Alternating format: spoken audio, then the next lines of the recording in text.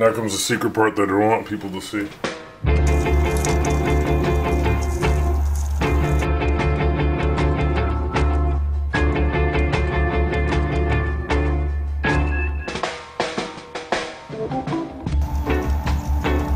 Okay, yes. We are bored. We're all bored now. But has it ever occurred to you, Wally, that the process that creates this boredom that we see in the world now may very well be a self-perpetuating, unconscious form of brainwashing created by a world totalitarian government based on money, and that all of this is much more dangerous than one thinks, and it's not just a question of individual survival, Wally, but that somebody who's bored is asleep, and somebody who's asleep will not say no. See, I keep meeting these people. I mean, just a few days ago, I met this man whom I greatly admire, a Swedish physicist, Gustav Bjornstrand, and he told me that he no longer watches television, he doesn't read newspapers, and he doesn't read magazines. He's completely cut them out of his life because he really does feel that we're living in some kind of Orwellian nightmare now, and that everything that you hear now contributes to turning you into a robot.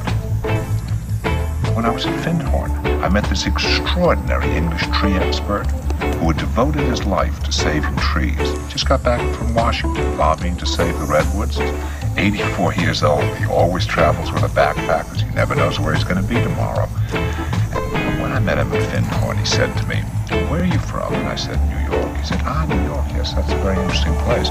Do you know a lot of New Yorkers who keep talking about the fact that they want to leave but never do?" And I said, "Oh, yes." He said, "Why do you think they don't leave?" I gave him different banal theories. He said, "Oh, I don't think it's that way at all."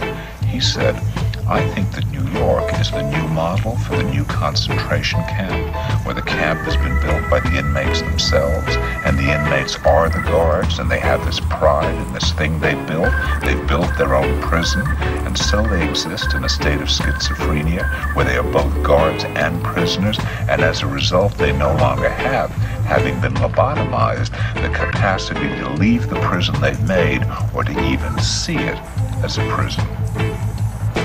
And then he went into his pocket and he took out a seed for a tree and he said, "This is a pine tree." He put it in my hand and he said, "Escape before it's too late." See, actually for 2 or 3 years now, Chiquita and I have had this very unpleasant feeling that we really should get out. And we really should feel like Jews in Germany in the late 30s. Get out of here. Of course, the problem is where to go, because it seems quite obvious that the whole world is going in the same direction. See, I think it's quite possible that the 1960s represented the last burst of the human being before he was extinguished, and that this is the beginning of the rest of the future now, that from now on there'll simply be all these robots walking around, feeling nothing, thinking nothing, and there'll be nobody left almost to remind them that there once was a species called a human being with feelings and thoughts, and that history and memory are right now being erased, and soon nobody will really remember that life existed on the planet.